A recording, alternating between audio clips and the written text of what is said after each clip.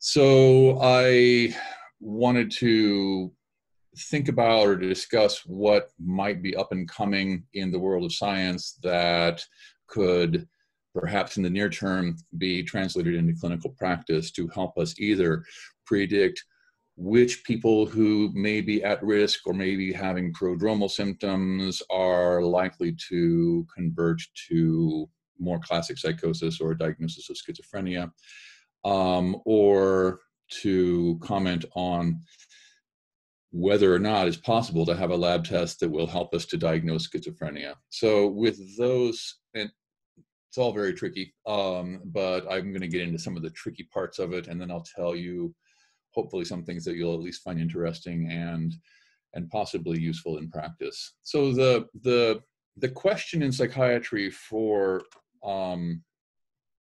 a very long time, I want to say like 40 or 50 years, that at least in the history that I've read, is can we come up with a laboratory test, like a blood test or a gene test, that can diagnose a mental illness? We can talk about, can we detect schizophrenia by lab testing, but you could really insert any diagnosis where it says schizophrenia here. And I was thinking about this, and I thought to myself that the history of lab tests for diagnosis in psychiatry really, to me, sounds like the natural clinical history of bipolar disorder. We've had many cycles in which this has gone on. Somebody will discover something, whether it is a pink spot in urine samples of people with schizophrenia, which got the name adrenochrome and led to some enthusiasm that we might be able to detect schizophrenia by a urine test, or whether it's something like the dexamethasone suppression test of cortisol levels in blood to diagnose depression. What the pattern is, somebody comes up with a report that says, we did this lab test and we found it in a whole bunch of people with insert diagnosis there. That tends to ignite a lot of excitement in the field. A lot of research gets done, a lot of money gets spent to do that research, and then as we do more testing of more people, then we usually find that the biomarker, for example, dexamethasone suppression test, actually is not present in all people with the diagnosis that is targeted. And furthermore, we see it in many people that have other diagnoses, and we even see it in people that have no diagnosable psychiatric condition. So then comes a period of guilt, recrimination, remorse, and the field actually goes dead. Nobody who wants to do biological marker research can get funding for their studies for decades, or about a decade, until the next big thing comes around. So that's the way the cycle goes. And I'm not going to talk about my own research in this, other than to say that I've done a good number of studies looking at the ability of niacin to cause a skin flush, and that ability is absolutely impaired in about 30% or so of people with schizophrenia. So that is a biomarker that I have some familiarity with. And that's how I know about the funding problems and so forth. But it's because having thought a lot about this kind of problem, this is actually the wrong question to ask, because if you want to have a lab test and hold it to the standard that it has to have a high sensitivity and a high specificity to match a DSM diagnosis, good luck to you, because no diagnostic entity in DSM is actually based on any physiological consideration. The DSM started off saying we are atheoretical and we are not going to dive into the possible biological underpinnings of these things. As everybody knows, DSM diagnoses are based upon symptoms like types of thoughts, types of moods, or types of behavior, or types of speech. And all of these individual symptoms have dozens of contributing factors. So, if you think about it, you'll probably be convinced that you will never find that physiology matches up precisely with our sort of preconceived notion about what an illness criteria should be. And that's probably why we have this history of, I found a marker, well, it's not that good. So can we get a test that will diagnose a DSM entity is just the wrong question. This is the right question to ask. And this is where we are in a cycle now in history where we're back where biomarkers and studying them is in favor. And I think this time it's going to stick and actually has that plus some emerging drugs in the pipeline for psychiatric conditions, I think is going to set the stage so that we can, in the next maybe 10 years, start to develop personalized medicine and psychiatry based on biological or other markers. So these are the questions that we're going to get at. Can we imagine a test that will allow us to take a diagnosis like schizophrenia or depression or anxiety and parse it into biological subtypes? Because those biological subtypes are likely to predict clinical course and response to treatment. So what we're really interested in biomarkers today is whether we can find such tests that will help us to categorize illness physiologically, predict course, and predict treatment response. So let's now take that background and apply it to how things look in schizophrenia. First, are there physiological subgroups within schizophrenia? This graph will say probably a whole lot of them. This is an approach that these investigators did. They got large samples from clinical studies where they had genetic information and very detailed symptom reports or phenomenology. And this is how we might approach schizophrenia today if we had just sort of realized this condition existed, for the first time. We would get big data and apply computer-assisted or artificial intelligence ways to parse it into naturally occurring groups. So if we were to apply those kinds of data science manipulations to the raw data that we get from genes and behaviors, then you can argue that there are actually 17 different diseases based upon non-interacting genetic and biochemical factors. Or if you want to restrict yourself to just clinical symptoms, then there would be 8 clinical syndromes or 8 different behavioral conditions that go under the headline schizophrenia as defined by DSM. So we're at the very beginning of deconstructing this very complicated condition. Here's for those that don't want to get into genes or get into that level of detail, this is a simpler and actually comparatively speaking, a much cheaper approach, looking just at an old-fashioned EEG. You can use old-fashioned EEG equipment and hook it up to modern computers, and the computers don't have to be that big, and the software is not that complicated.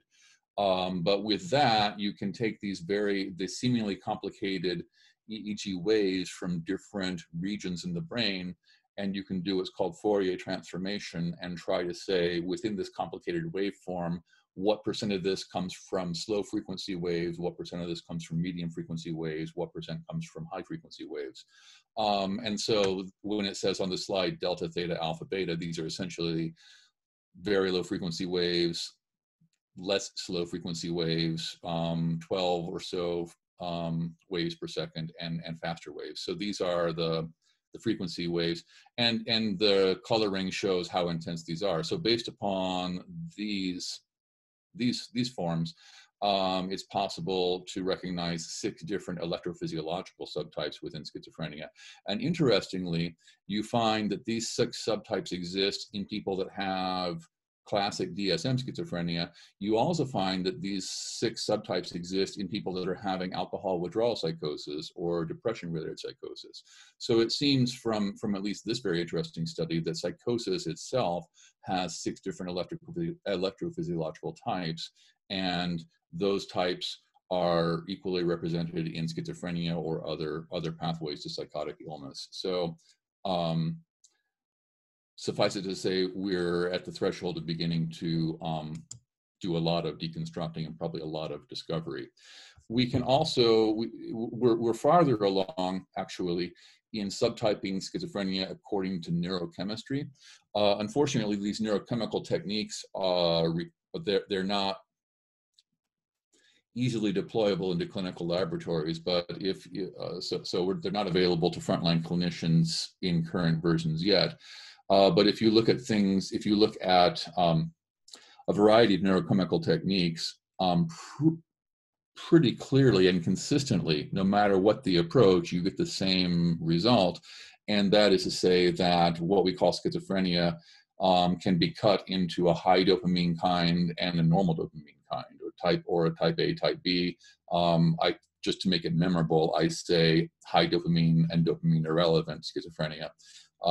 And it makes sense then that the kind of schizophrenia that has excessive dopamine signal, and more specifically, the people who are able to synthesize greater quantities of dopamine, able to release greater quantities of dopamine, those individuals actually have fairly good and fairly reliable response to frontline first approach antipsychotic drugs. In other words, dopamine antagonists. So that stands to reason. Dopamine blockers are good for excessive dopamine illness.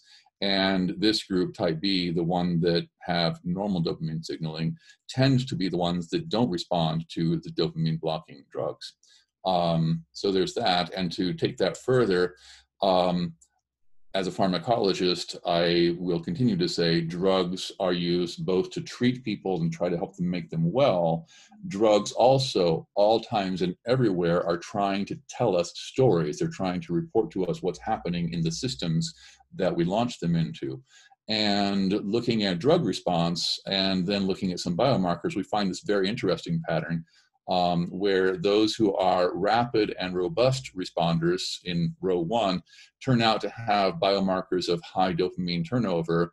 If you do serial or repeated CT scans, you'll find that their brain volume looks stable. And if you look for biomarkers of inflammation like interleukins in the cerebrospinal fluid, they look normal. There's another pharmacological pattern in which the same first-line antipsychotic drugs turn out to have very good clinical response, but rather than unfolding over days or weeks, they unfold over the course of months, 2 to 4 months to be precise. And you find in these slow responders that they actually don't have signs of high dopamine. They appear to be the so-called type B, but they do appear to have unstable, fluctuating brain volumes, probably this is a biomarker of inflammation, a structural or imaging biomarker of inflammation. And indeed, if you look at their cerebrospinal fluid, you'll find that these slow responders are in fact showing elevated levels of inflammatory cytokines.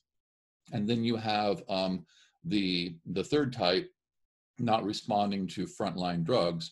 Within this group, you find no signs of inflammation and no signs of dopamine excess. And within this group 3, you'll have clozapine responders and clozapine non-responders. So actually drugs tell us that there are 4 different illnesses that go under the headline diagnosis of schizophrenia. So to come back to, these are some evidence that there are in fact different physiological groups within this headline diagnosis, and there are multiple ways to parse out these physiological subgroupings. And stay tuned, because I will firmly predict that within the next 10 years, we will be able to parse them out, and we can say things like dopamine psychosis, glutamate psychosis, inflammatory psychosis, and so forth. What about then, where are we with, can we use any laboratory tests to predict clinical course or response to treatment? And not quite yet. So far, the best predictors are clinical or demographic variables. But here's what's in the works. Of course, we live in the age of big data, big computers, and informatics, and that information technology is well suited to what are called omics neurochemical or omics chemical approaches. So we can use genomic, which is to do wide-scale screening of genetic outputs, proteomic, in which these are tests that we can measure hundreds or thousands of proteins within a biological sample. We can do it with a lot of lipid panels. We can do it with what's called metabolomic. So we can look at byproducts of metabolism, and again, you can measure simultaneously hundreds of metabolic outputs. You can measure hundreds of inflammatory signals. You can measure in imaging studies with MRI. You can look at white matter or connection patterns between brain regions. So these are called connectomes when you start to look at those in the hundreds. So we can generate hundreds of thousands of biological signals. And the hope is that through network analysis or other sorts of data mining technologies, we can discover naturally occurring groupings of these things, which then will perhaps lead to predicting who might develop schizophrenia, or people that do have schizophrenia, what would be the likely clinical course and response. So this is in the works. Stay tuned there. And what is probably even closer to clinical deployment is a not difficult to do variation of ordinary MRI systems. So you send somebody for magnetic resonance imaging. What happens is the patient lies in a narrow tube, and there's an intense magnetic field. That magnetic field is supposed to flip all the protons, all the hydrogen atoms in the person's brain or body into one direction. So they're all pointing in the same direction within this intense magnetic field. What happens next is that radio waves get passed through the patient, and at certain radio wave energies, those nuclei will flip their orientation. And when they flip, the radio wave energy is absorbed, so the output is decreased at the receiving antenna, and then you can use computers to generate the locations and generate images for us.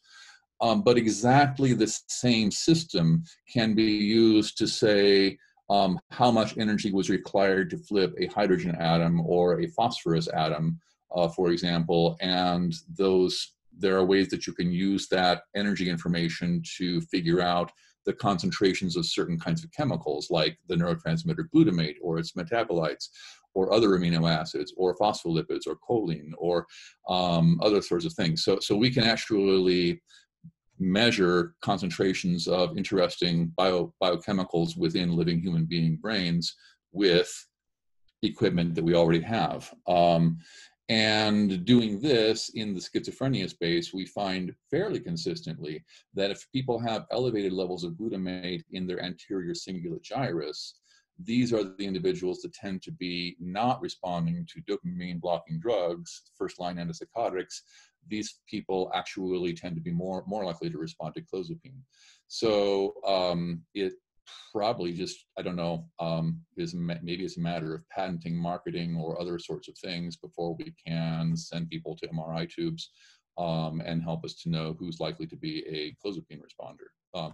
That's if we have the, I don't know, the marketing or the financial requirements met, we could probably deploy that soon.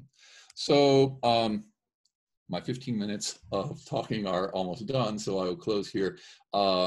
We don't have an ability yet to be able to predict who's going to wind up developing schizophrenia. The best we can do so far is to say people that are having prodromal symptoms or attenuated symptoms of psychosis, we might be able to make, with 30% precision, a prediction of who's going to develop full psychosis within a year. But stay tuned, because we're getting closer and closer to being able to parse this out into physiological biomarkers, and with that, pairing with drugs that say target serotonin system or glutamate system or maybe inflammatory system, we will probably be able to figure out better medicines based upon physiological subtyping at the onset of illness. So that's the end